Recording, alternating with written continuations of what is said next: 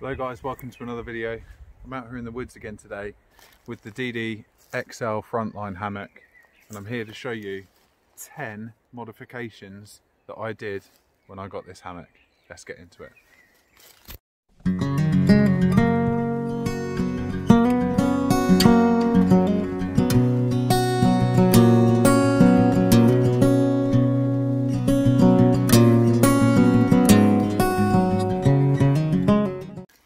Right, just before I show you the mods, I must say, full disclosure, I'm not affiliated in any way to DD Hammocks or DD Tarps. They're just a really great British built company that do incredible hammocks, incredible tarpaulins and incredible shelter building for bushcraft and wild camping. Absolutely love their range, such good quality build. I'm quite a big bloke. I'm about 17.5 stone and I'm 6'3", 6'4". So I've chosen the XL Frontline. It's a massive hammock. I'm huge and it's so roomy. I absolutely love it. Ample room in there. Never had any issue taking weight. Loads of room because of the hooped bug net style. And it's just such a great comfortable night's sleep, to be fair. So yeah, like I say, not sponsored by the company in any way, just here to show you some modifications that I did for the XL, because I've seen a couple of videos on the Frontline, but I've not seen any Frontline XLs at all. So I was a bit disappointed actually, so I thought I'd make one myself just to show you guys, if you've got the Frontline XL or if you're thinking about getting the Frontline XL, this is some of the stuff that you can do to it. These mods are in no particular order. I didn't do the mods in this particular order. I'm just going to take you around the hammock itself, show you all the modifications that I have done. I don't think that this was the first one that I did, but it was one of the first, and it's a really easy thing to do. You can get a hammock sleeve from DD. Basically it just keeps your hammock nice and clean the whole way through, and you never have to take it off. You just as you're assembling it and putting it up, you can just push it all to one side. It's got a cinch cord, and it actually helps as a rain drip edge then as well, so it doubles up. It's multi-purpose, keeps your hammock nice and dry, nice and clean off the forest floor when you're putting it up.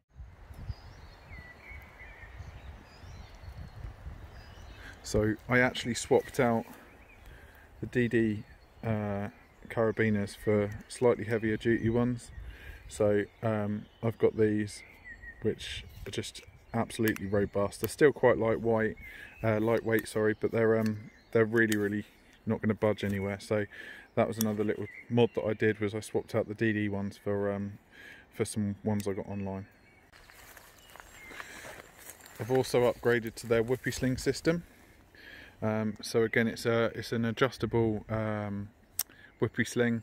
The feed actually goes into itself here, as you can see. And the loop goes back on itself through the whoopee sling itself and down to the loose end here, and it kind of works as almost like a Chinese finger trap. You just tighten it like that and it grips on itself, much in the same way as a Prosic knot does. And if you want to loosen it up, you just pull this one instead of this one. So really easy to make the small little tweaks and changes once your hammock's actually up. You can actually come over here and adjust this side versus that side and just make sure that it's all to the right height that you want. The whoopee slings are great, and like I say, they are just multi-adjustable, so that you can make all the fine tweaks to your pitch and make sure that you're at a really comfortable level. So I also swapped out the shock cord for this bug net for a much longer bit of shock cord. So I just bought some cheap off eBay or Amazon, I think, and it just gives me a lot more length to actually tie them right out to the trees here. So yeah, I think it comes with like a metre or so. So I've just swapped it out for a 3 metre length on each side, just so that we've got absolute ample room if we are between a wide pitch. So because of the nature of hammock camping, you get a lot of cold air from underneath you. The next modification that I did was get an upgrade to this thing here, which is the DD Hammocks under blanket. It's got cinch cords here and then carabiner tie-up points that you can go out to here and out to the whippy suspension as well. So yeah, it just means that you can cinch in some nice warm air, have a nice comfortable sleep. A little modification I did was these little glow-in-the-dark zipper heads. So it's just handy just to see when it is night time in the middle of the night, you can see where the zips are. So they're really, really handy. They weigh nothing at all, and they are, let me see if I can show you, there you go. They do glow in the dark quite well too, so they're a really handy modification. And I can always see where the zips are.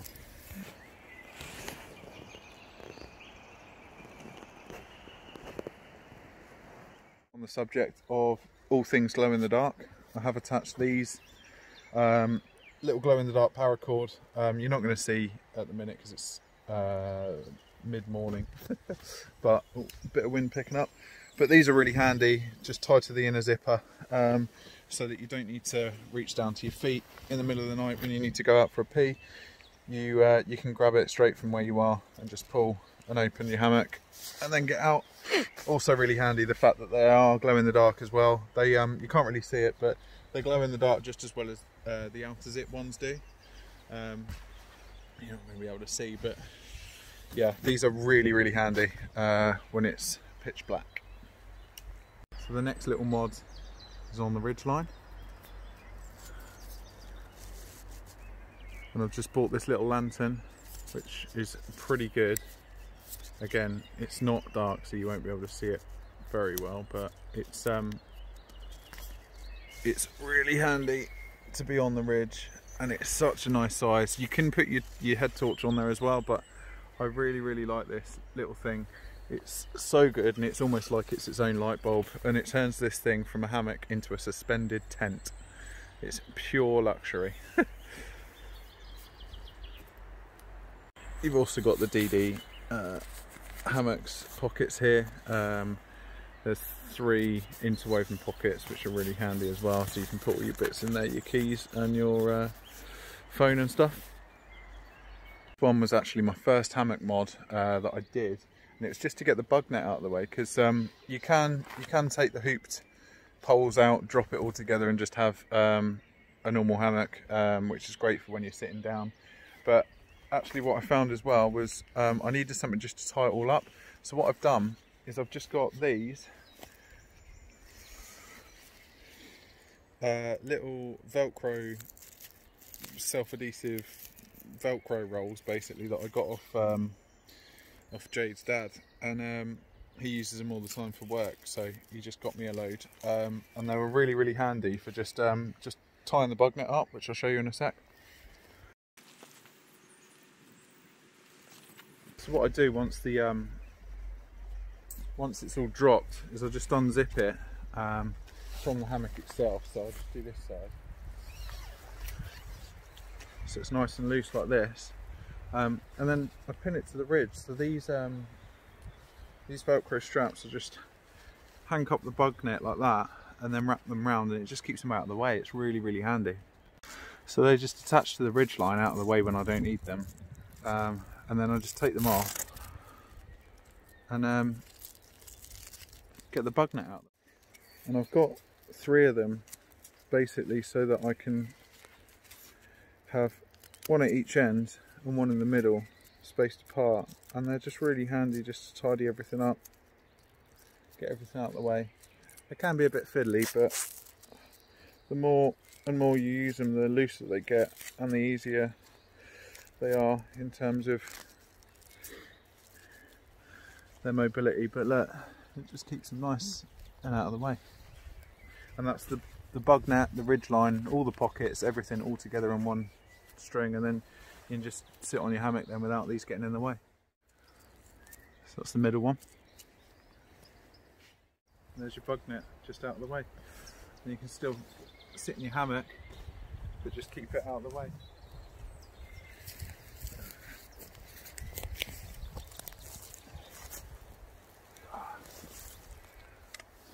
There you go. And then the last one is much the same actually. It's one of these, but it's a bit of a longer one. And what I do is I just roll up all the shock cords. So the shock cord that I bought to pull the bug net out, I just handcouple the cord.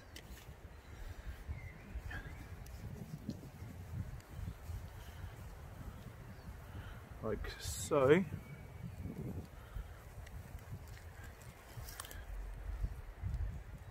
And then, once it's all hanked up, these just stay there.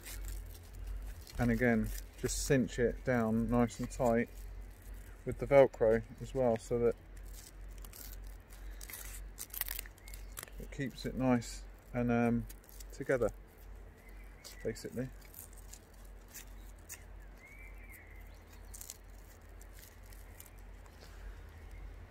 Okay.